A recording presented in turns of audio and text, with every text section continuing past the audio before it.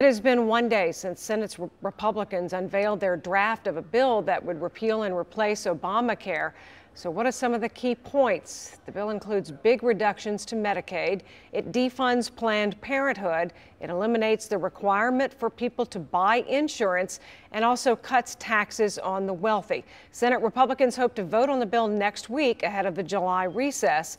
So with all these proposed changes, how will this bill affect people here in the tri-state in particular if it passes? Not on Your Side's Jake Ryle digs in to find out.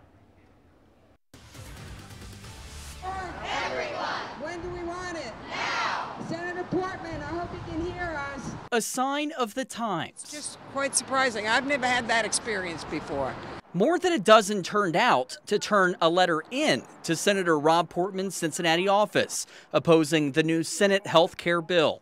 The bill that they want to pass will undermine the current system. It's not an improvement on the Affordable Care Act. It undermines it. Monica McGloin says the bill could be bad news for government programs like Medicaid and for millions of Americans. An improvement on the Affordable Care Act, because we all know it needs some improvement. One thing all parties can agree on. I think that we'll come up with a bill that is able to protect Ohio, protect citizens, and also fix what is a broken Obamacare system. That bill already opposed by 4 Republican senators, including Kentucky Senator Rand Paul. Republicans can lose only 2 members of their caucus in order to pass the proposal.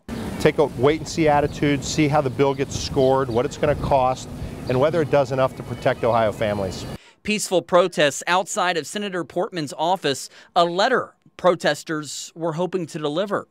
McGloin hopes her voice is heard. Well, I'm really disturbed because, I have a lot of respect for Senator Portman.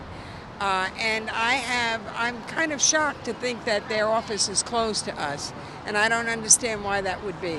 In Cincinnati. What do we want? Health care! Jake Ryle, 9 on Your Side.